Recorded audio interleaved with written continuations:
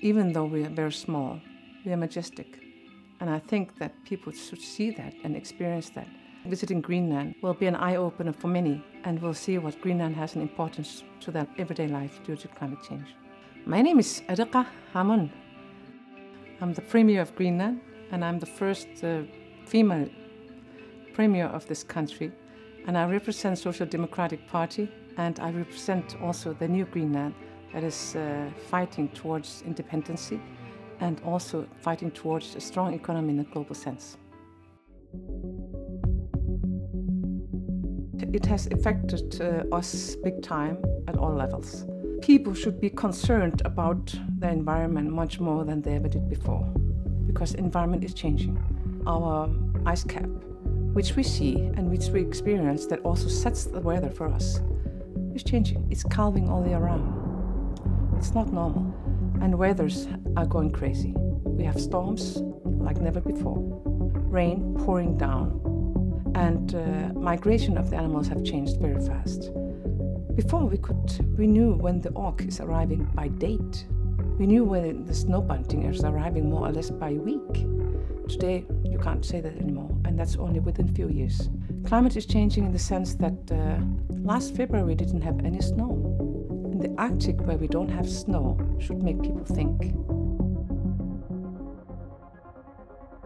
So we are experiencing it at first hand, that ice is not here. That will result in overflooding somewhere. It will result in bad weather somewhere else. The world will go crazy. Anyone should be able to worry about this and see it.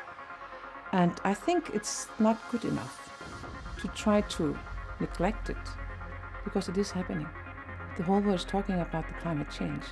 We all have to be concerned about it because we see it here. And we know that what's happening here will have an effect to the United States as well.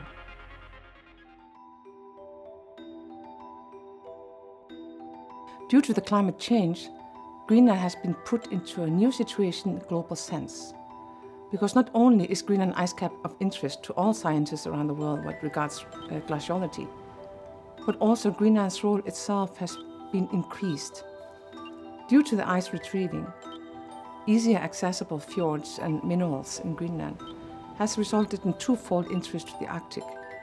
New traveling routes, sea routes in the future to come will be happening with our mutual waters with Canada and Iceland. And in South Greenland, it has been very beneficial. The temperature is rising, and it means the growing season for hay is much longer, like 2 months, maybe 2.5 months. So hay for their own sheep and growing vegetables has never been as good as it is today.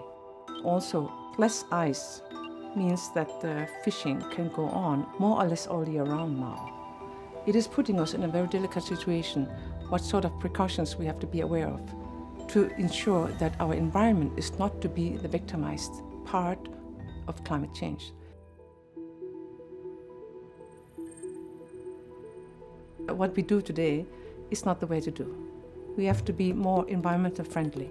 Throwing away stuff and our consumption of plastics and toxics and other chemicals that are there to make our life easier today is making our life more hard tomorrow.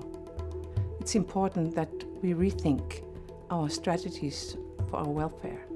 And I think it's important that this has to be a win-win situation, both that we get wiser of this, but at the same time that our environment is to be the winner of this. And it has to be a global input. It has to be a global action. It's not good enough that some do it.